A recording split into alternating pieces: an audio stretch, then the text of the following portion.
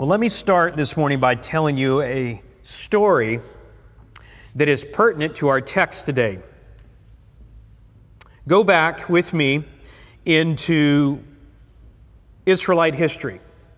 If you'll remember, there are 3 kings in a united Israel.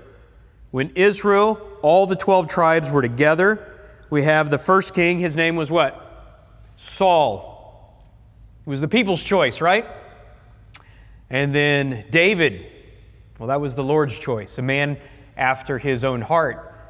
And then David's son by Bathsheba, Solomon, whose heart was led away by foreign wives. Well, Solomon dies in 931 BC, and if you know your history, you know what happens. There is civil war. The kingdom is divided from the north into the south. The north is called Israel. The south is called Judah.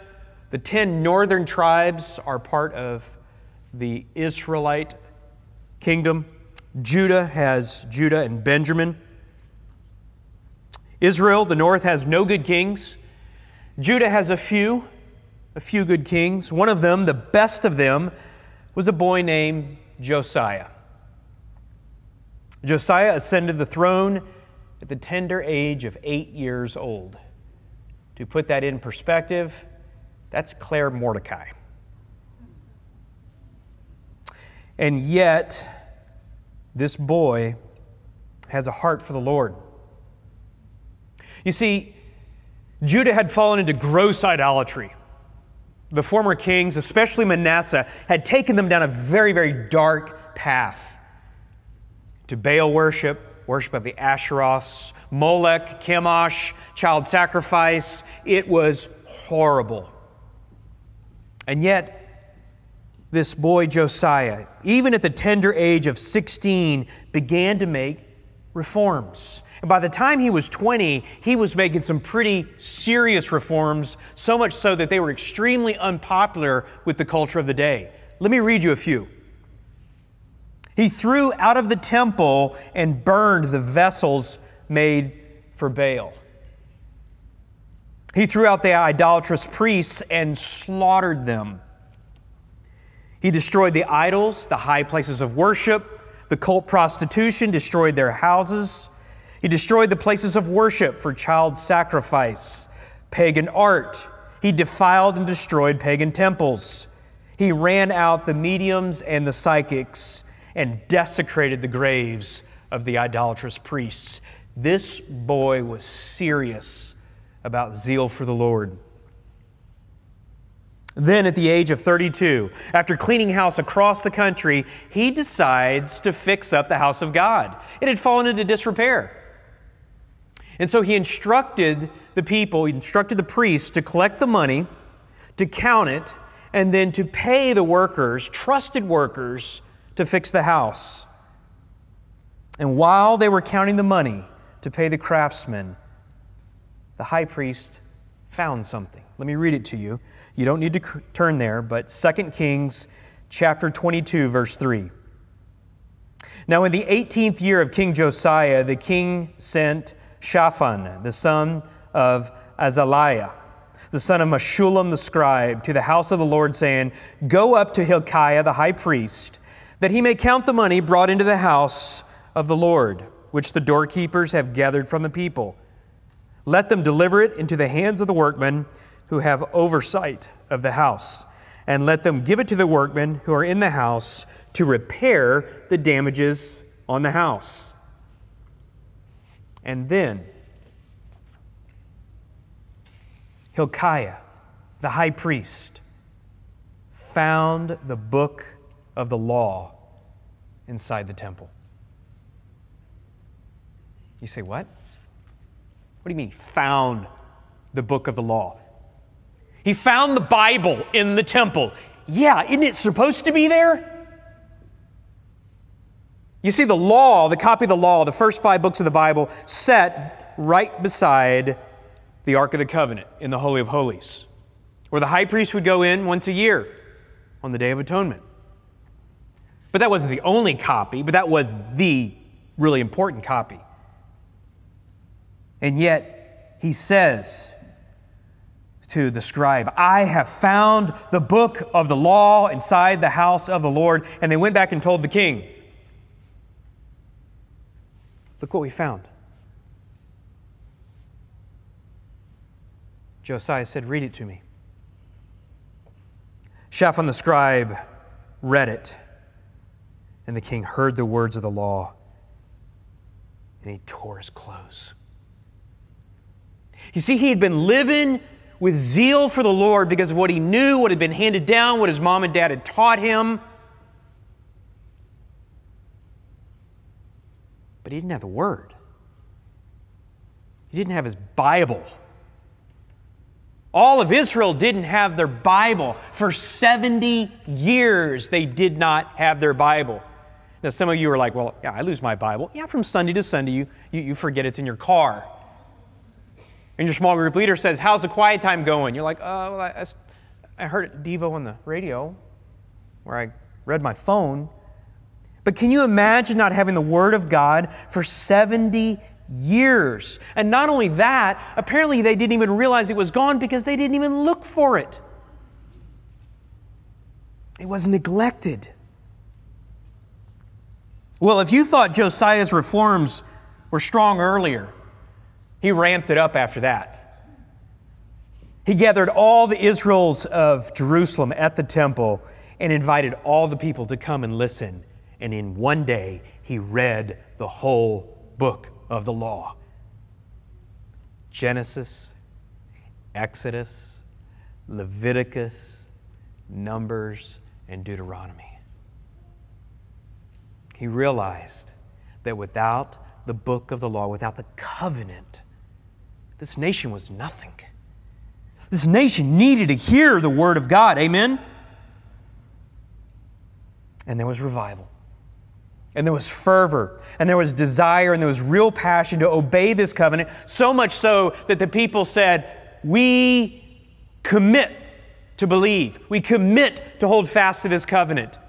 We've heard the words, we will respond. We will respond in obedience." And they did. But it didn't last. It didn't last. And they fell back into disobedience. And it only had gas as long as Josiah was pushing it. And it is against this backdrop that Jeremiah, the weeping prophet, writes. And you're saying, what does this have to do with Hebrews? Well, look down at your text. See the block lettering? That's Jeremiah. That's Jeremiah chapter 31.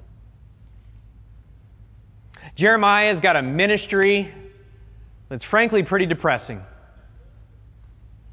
There's been revival under Josiah, but then they fall off and the people fall back into sin, and judgment's coming. Serious judgment is coming. And Jeremiah's talking about it. And then he writes this, starting in verse 10, "For this is the covenant that I will make with the house of Israel. After those days, says the Lord, I will put my laws," like the ones they found, where? "Into their minds. And I will write them where? On their hearts. And I will be their God, and they shall be my people." The old covenant, as great as it was, and it was great, it is the law of the Lord, it was incomplete. It fell short. And so you may ask, well, but why was it incomplete? Why was the old one not as good as the new one? Why is this new one better? What does any of this have to do with the book of Hebrews and this little Jewish church enduring persecution that is thinking about going back, watch this, to the old covenant? You start to see the connection there? Those are the questions that we want to answer today. Why is this important? We're not Jewish. We're not thinking about going back to the old covenant. What is the difference between the old and the new covenant?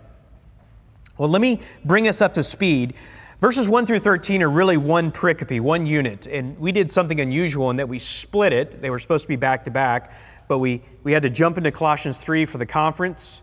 So when we come back to it, we need to understand what's going on. We have been in a section talking about how Jesus is the superior high priest. He is the greatest of all high priests, not according to the order of Levi, but according to the order of, you remember? Melchizedek, that's right. And in verses 1 through 13, they specifically cover how he is superior in his ministry and how the new covenant is better. If you'll remember, this is a small Jewish church being written to by, we don't know whom, but we know that he's a preacher. And this is like a sermon. And he's saying, hold fast. You're drifting. And drifting has a destination. Persecution has come upon them. No one's died yet, but they've lost property. They've lost reputation. Clearly coming out of a Jewish background, they've been kicked out of their synagogues. They have been considered dead by their family. They've probably lost lots of relationships. They've lost their business. And now persecution's ramping up. And they're starting to ask themselves, is this whole new covenant, Jesus as the Messiah, is it really worth it? Isn't there a way that I can say I like Jesus, he was a great teacher, maybe he was some sort of a prophet, maybe some sort of a little bit higher than the angels, maybe some sort of an angel, but to call him a Messiah is costing me too much. I'm thinking about going back. I kind of miss the liturgy anyway, right? I miss the synagogue. I like the Havna Megillah, right? Sometimes these new Christian hymns, they just don't do it for me. I miss the matzah. I miss just the old times. This is costing me too much. And so the preacher continually exalts Christ and exalts the new covenant and exalts him as the great high priest. And if you'll remember the last text or two, we talked about how the old priesthood, what did they do? They had to offer sacrifices year after year that could not save. The old priests are dead, whereas Jesus Christ ministers daily in the throne room of God, in the temple in heaven, and he does so for his bride. So we saw a little bit in verses 1 through 6 about how Jesus has a superior ministry. Today we want to see why our new covenant is better. And it's so much more applicable than is readily visible at first glance. Look at verse 1 again, chapter 8. Now the main point in what has been said is this, that we have such a high priest who has taken his seat. Remember, priests don't sit. He's taken his seat because it is what? Finished. That's right. At the right hand of the throne of the majesty, that's a place of prominence, of authority. A minister in the sanctuary in the true tabernacle, which the Lord pitched, not man. Now, look down at verse 6 that sets up our text for today. But now he has obtained a more excellent ministry, there's the first part, by as much as he is also the mediator of a better covenant, which has been enacted on better promises. So if you want to just think about this as far as what's going on to the original audience and then how we can apply it to today, these Jewish Christians are either thinking about punting the faith or more likely continuing to drift from the faith. And what they're drifting from is the new covenant. And what they're drifting to is the old covenant. And that kind of brings it into perspective. The problem is that the old covenant doesn't actually work. Just to be completely blunt, the old covenant doesn't actually save, whereas the new one does, because it's built on better promises. Our timeless truth, the church holds fast to the new covenant, knowing it alone provides reconciliation. You might want to write down that word, reconciliation, because that's the key. 3 simple points. The old is incomplete. The new is complete. And the new makes the old obsolete. The old is incomplete. The new is complete. The new makes the old obsolete. Verse 7, look at the old is incomplete. For if the first covenant had been faultless, there would have been no occasion sought for a second. So right about now you might be asking, okay, well, if the old covenant was incomplete or it didn't get us across the line, should I just get rid of my Old Testament? Should we all just turn in our Bibles and say, no, it's just too heavy to carry anyway. I'd rather just have the thin-line New Testament from now on. I mean, it's a logical conclusion, right? If the Old Covenant is obsolete, if the Old Covenant is incomplete, why do we even need the Old Testament? Does that mean that the law was bad? Now, we know the answer to that, but can we defend it? Can we defend the purpose of the Old Testament law? Because there's been plenty of Christians, albeit moving towards heresy in centuries past, who would have said the Old Testament is not important. We're done with it.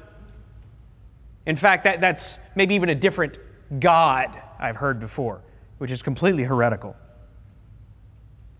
But we know that the law was not bad. Turn with me back, if you will, to Romans. Let's dive into some deep systematic theology here for a moment. Romans chapter 7.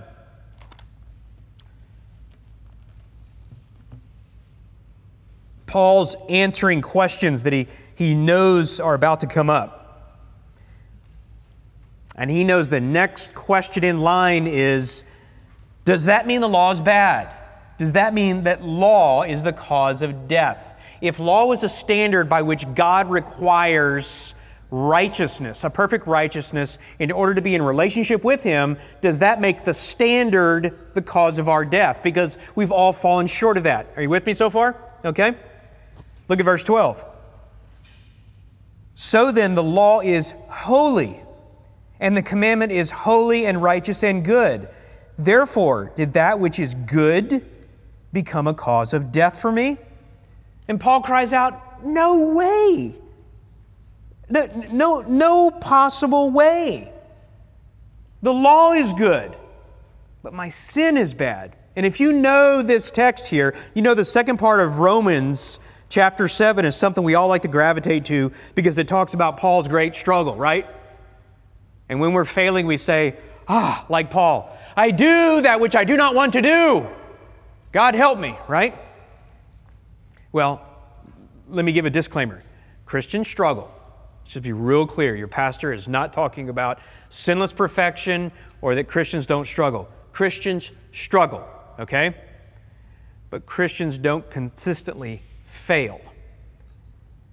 And I agree with the first 4 centuries of the church and with newer scholarship that says Paul is making a point here. If you look at chapters 6, 7, and 8, he's making a point here that when I was a Jewish Pharisee and I was trying to obey God on my own, when I was doing my own bootstrap religion, I simply could not do it. Like the Jews, like the Israelites during the time of Josiah, when that revival was so great, but the obedience was dependent upon them, they could not maintain it under the Old Covenant. I think this is what Paul is saying in the second half of Romans. The law is good, but it cannot transform us. The law is not the cause of death, but, watch this, neither does it bring about life. Okay? So the Old Covenant is good, and that it shows us God's wonderful standard. It shows us that we have earned death. But that law, that Old Covenant, does not transform us. Only grace transforms us. And we cannot do it on our own. No matter how much you try, apart from grace, you cannot save yourself. Bootstrap religion will not save. Now, one more disclaimer here. I'm not saying people didn't get saved in the Old Testament, or somehow they were saved a different way. Clearly they did, and they were saved by grace through faith in the coming work of Jesus Christ. Abraham believed, and it was reckoned to him as righteousness. What I am trying to say is that the Old Covenant was external. It was 613 do's and don'ts that were to show God's holiness and were to drive us towards a need that God was going to have to save us, because we could not do it on our own. The reason I say that is because if you look, let your eyes fall down to chapter 8, verse 1. What's our favorite verse there? Therefore, say it with me, there is now no condemnation for those who are in Christ Jesus. We love that verse, right? We have to remember there are no chapter breaks until the Middle Ages. This all flows. Paul's saying, law is not the cause of sin and death. I am. Law is the standard. The law is good. But the law won't save. It cannot transform. But God, there is therefore now no condemnation for those who are in Christ Jesus. The old covenant was dependent upon my obedience. How's that working for you? Right? My obedience, apart from the Holy Spirit, apart from the saving work of Jesus Christ, apart from His imputed righteousness, failure all across the board. Failure, failure, failure. The old covenant was incomplete simply because it was dependent upon our obedience. And we are failures. But we're going to get to it in a minute. But what is the new covenant dependent upon? Jesus Christ's obedience. So in painting that picture, now look back at chapter 8, verse 1 again. There is therefore now no condemnation for those who are in Christ Jesus. Watch this. For the law of the Spirit of life in Christ Jesus has set you free from the law of sin and death. And then here's the kicker in verse 3. For what the law could not do, weak as through the flesh, God did. For what the law could not do, what the old covenant could not do, God did by sending His own Son in the likeness of sinful flesh as an offering for sin. He condemned sin in the flesh so that the requirement of the law might be fulfilled in us, who do not walk according to the flesh, but according to the Spirit. Simply put this way, what we could not do on our own, and we stood condemned, God did by sending Jesus Christ, who took on our condemnation. And now, because of His obedience, because of His sacrifice, we can now fulfill the law. Our obedience is a result of His obedience. Those of us who walk in the Spirit, by the power of the Spirit, and by His imputed righteousness, can fulfill the law. Not perfectly, but progressively. That's what the new covenant does. It's because of His obedience. The bootstrap religion could not save us, but grace can. Grace transforms us. Look how the old covenant was flawed. Flip back to Hebrews chapter 8, verse 8. You'll see what I mean. The old covenant was conditional. For finding fault with them, he says, behold, the days are coming, says the Lord, when I will effect a new covenant with the house of Israel and with the house of Judah, not like the covenant which I made with their fathers on the day when I took them by the hand to lead them out of the land of Egypt. For they, what? Did not continue in my covenant, and I did not care for them, says the Lord. So does that mean the law was bad? Paul says, no way. In fact, in Galatians, he says, it became a tutor, a schoolmaster, to point us to the cross. As I mentioned a few weeks ago, it became that big neon sign saying, you need grace. The law is to show you not only God's standard, but you could do it on your own. And the old covenant was saying, go for it. And we fall flat on our face time and time again. The new covenant, Jesus said, it's done.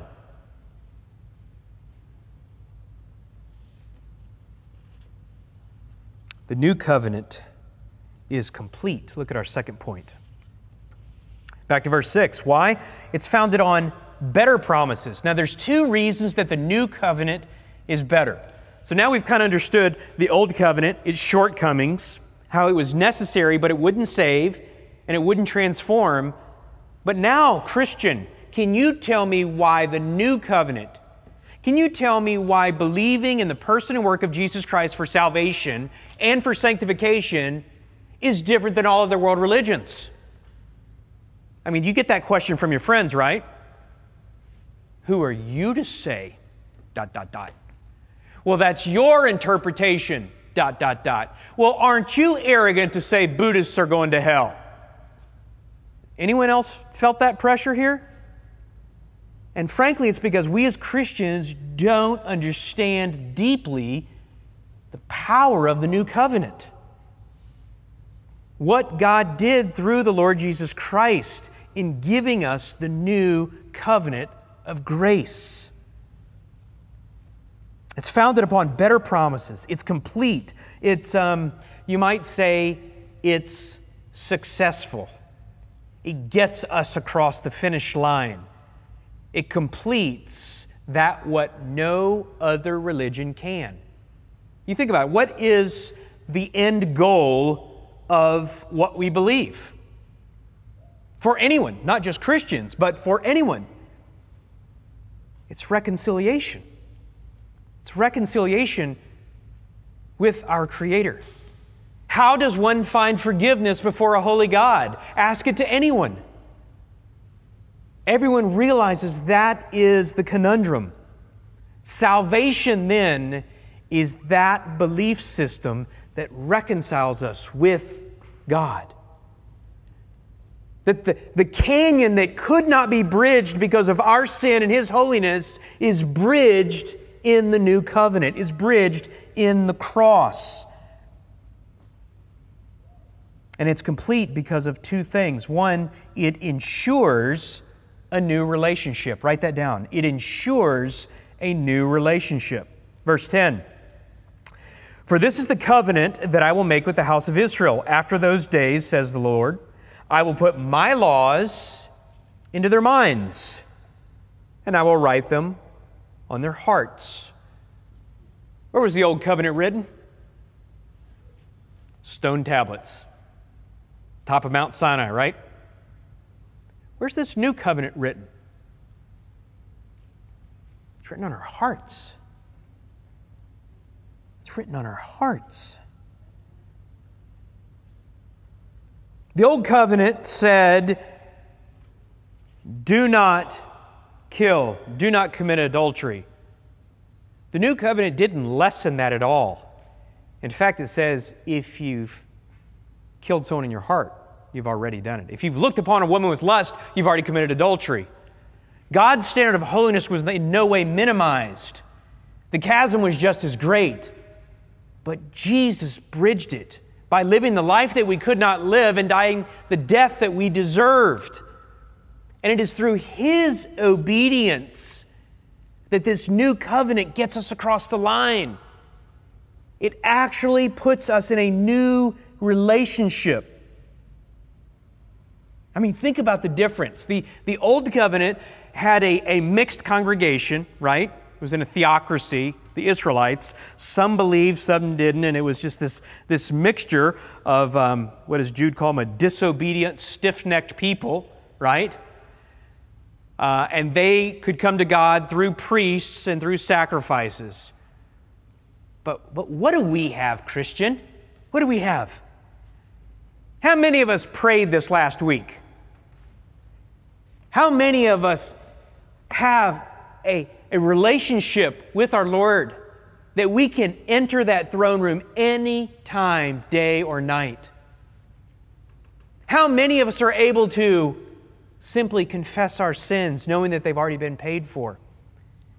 We have a new relationship. We are His people.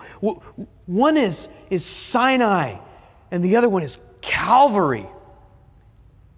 I used to have a good friend of mine, an evangelist, and I love this guy. He was about this tall, Brazilian, and just fiery.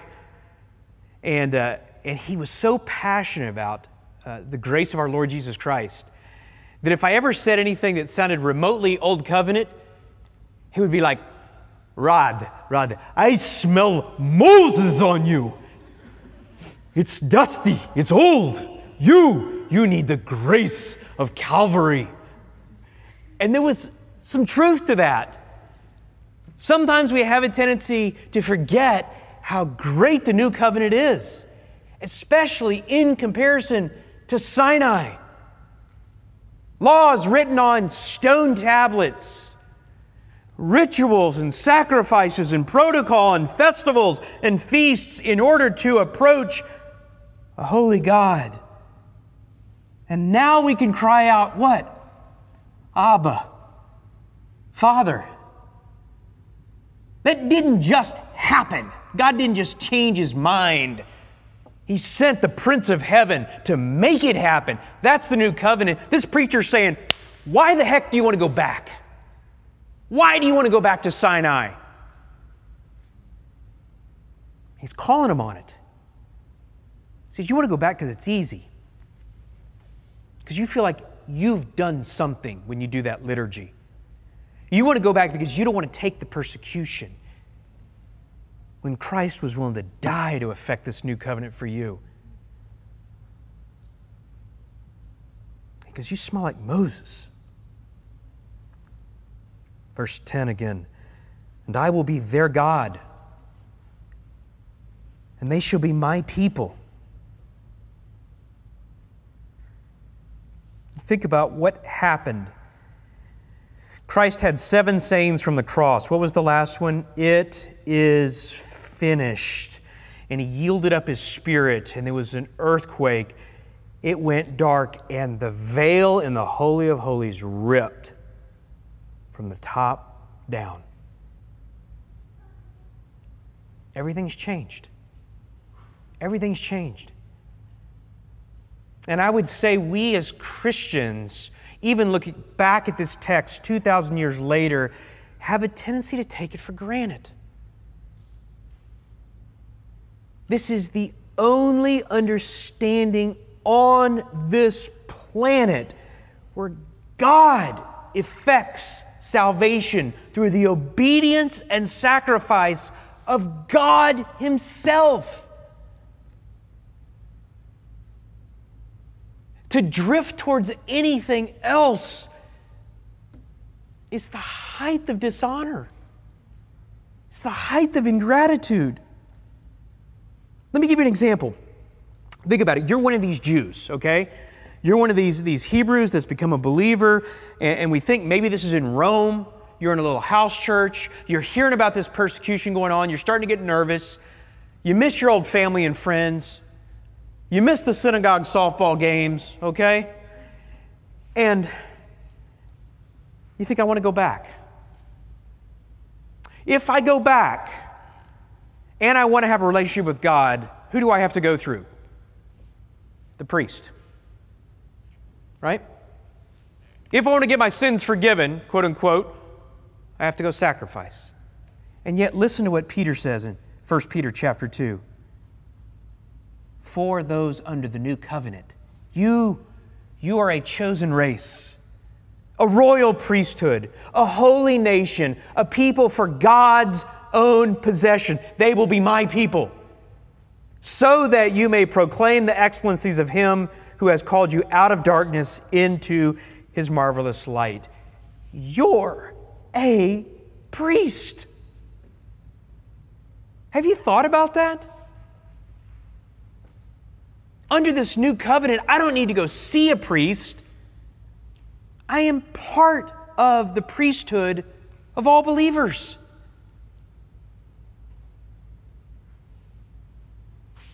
If that doesn't blow our mind, we don't realize how great this new covenant is. This is a new relationship, something that we've never seen before. And as if that's not enough, the new covenant also ensures real forgiveness. Not just pictures of it, but real forgiveness. Verse 12, for I will be merciful to their iniquities, and I will remember their sins no more. As far as from the east is from the west. This preacher is going to pick up this same quote again in 2 chapters, but he's going to add something to it. You don't need to turn there, but listen to Hebrews 10:17. And their sins and their lawless deeds I will remember no more. Now watch this. Now, where there is forgiveness of these things, there is no longer any offering for sin. If these guys go back to the old covenant, they also have to go back to the old sacrifices, right? It is finished no longer applies. And yet under the new covenant, we have a new relationship because there is real forgiveness.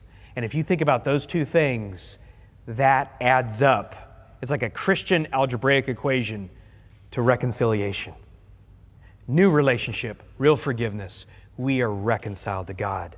Romans 5:10, for if while we were enemies, we were reconciled to God through the death of His Son, much more, having been reconciled, we will be saved by His life. Verse 20 of chapter 5 of Romans. The law came in so that the transgression would increase. But where sin increased, grace abounded all the more, so that as sin reigned in death, even so grace would reign through righteousness to eternal life through Christ Jesus our Lord. The new covenant is enacted on better promises. What's the promise? Jesus' obedience, not ours. If I understood nothing else, the old covenant, it gave me a clear picture of how bad off I was. It gave me a clear picture of how hard it would be and impossible to get to God because I could never be obedient. It was conditioned upon my obedience. The new covenant, it is finished. Christ did it all. All I have to do is bow the knee in repentance and faith. Finally, the new covenant makes the old obsolete. Verse 13. When he said a new covenant, he has made the first obsolete, but whatever is becoming obsolete is growing old and ready to disappear. Now, obsolete is the word worn out. It's the same Greek word used in the Greek Old Testament for talking about the clothes had not worn out, even though they had been in the wilderness 40 years, or that things wear out like a garment. So the old covenant is worn out, meaning it won't do its job anymore. It never could. From a salvation standpoint, the old covenant could never get you to the promised land. You think about that? It could never get you to the eternal promised land. It could never cross the Jordan. Why? Because your obedience could never get you there. And so it's becoming obsolete. It's being replaced by the new and improved. But as I mentioned, that doesn't mean that the law is bad, or even as Christians that we don't use it. This is not just story time in the Old Testament, okay? This is one reason why at Metro we preach a lot out of the Old Testament. But the law has 3 uses. Have you ever heard of the 3 uses of the law? This is a good just side note here. Okay, something a little extra you didn't have to pay for, but I'm going to give it to you. All right, 3 things. It shows us the righteousness that God requires for a relationship with Him. That's the first use. The second, it restrains evil in society. Even Thomas Jefferson, who was not a believer, said, man will be restrained from without or from within. What does the law do? The law restrains even the most unregenerate heart from without. This is why we have laws, convictions, people go to prison. Finally, and here's the key, this is why the Old Testament is so important. The law is a window into the character of God. The law is a window into the character of God. The Old Testament law tells us what God likes and what He doesn't. It tells us what God appreciates, what He values, and what He rejects. So interesting, we've been talking a lot about culture lately, especially Christian culture. Have we violated this part, this third use of the law? Do we have a tendency to say, yeah, that sin's not so bad. This is not that big of a deal. Hey, God, I know you seem to say that's real important, but that was a different time, different era. The Old Covenant was incomplete because it simply could not accomplish what was promised. As great of a guy as Josiah was, and he was great. I mean, if you look at all the kings, there's like David and like Josiah's right there. This kid was faithful. I think he was king for like 31 years. But he simply could not lead people to do it in their own strength. He tried to establish a kingdom based upon the Old Covenant. What do kings do? Kings establish and advance their kingdoms. And he took the Old Covenant and he just couldn't do it because it was dependent upon the obedience of the people.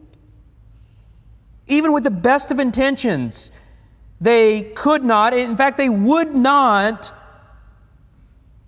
complete that which they had begun. But 600 years, there was another king, a good king, an even better king, a perfect king, King Jesus, who established His kingdom based upon the new covenant and not based upon His people's obedience, but based upon His obedience. And this kingdom, well, the gates of hell will not prevail against it, right?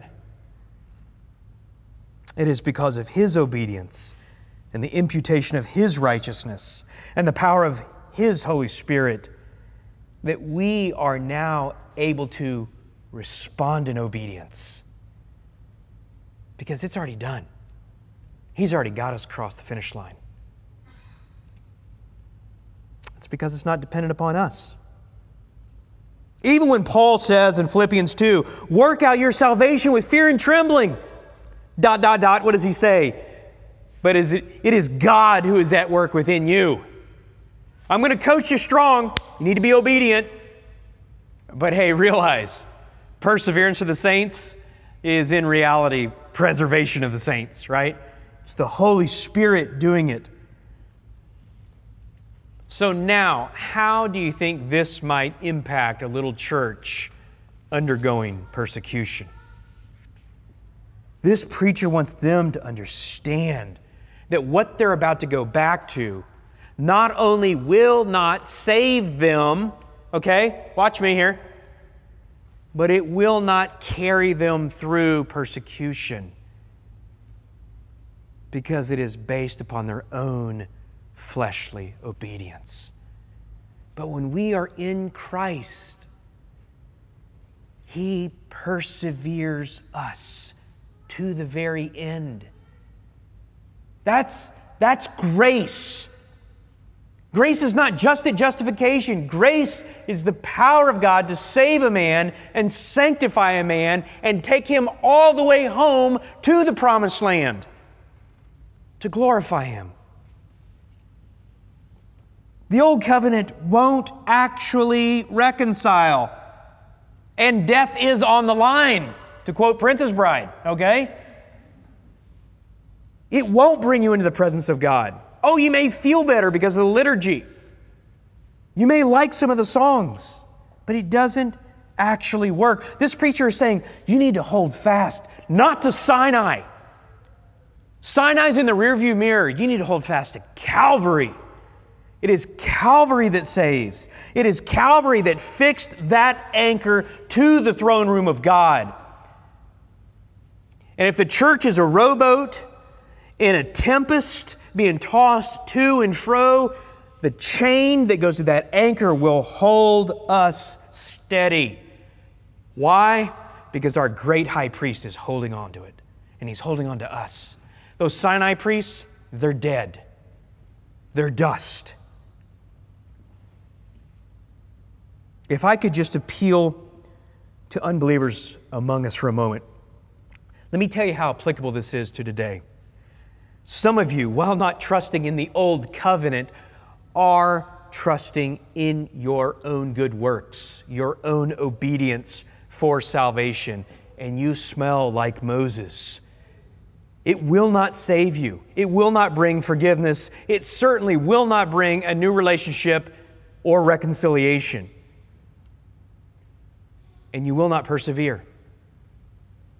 All of that, when dependent upon you, will result in failure. It is time to depend upon someone else's obedience. Jesus Christ. That's what salvation is. Let me just be very, very clear. Salvation is actually giving up trying on your own. It's giving it up. It's saying, I can no longer do it. I've been unable to do it. My good works are as filthy rags. They don't get me to first base with our holy God. It is time to depend upon someone else's work, someone else's obedience. You know, the interesting part of this history here is that Josiah was faithful to the end. He was a good king, but his people weren't. And as a result, the Old Covenant did not save them. Josiah dies in 609 BC. Upon his death, one of his sons takes over and is immediately controlled by Pharaoh Necho of Egypt. That king is exiled. His other son is put into his place, but Egypt rules the day for the next 4 years until a general named Nebuchadnezzar comes along. And over a period of many years has 3 sieges against Jerusalem and destroys the whole place, burns the temple to the ground, and takes all the people into exile for, you want to guess how many years? 70 years. God was not finished with his people. And what they could not accomplish on their own and in their own obedience, God did. And 600 years later, he did it at Calvary with our Lord Jesus Christ. And his obedience inaugurated a new covenant. And what we see here in Hebrews is not only that he has not forgotten about his people, but he did what they could not do. And then look around. We were grafted in as part of it. We who were far off outside the camp were grafted in, not based on our own smarts or our own obedience, because of God's sheer mercy and his Son's obedience. And we are partakers of the new covenant.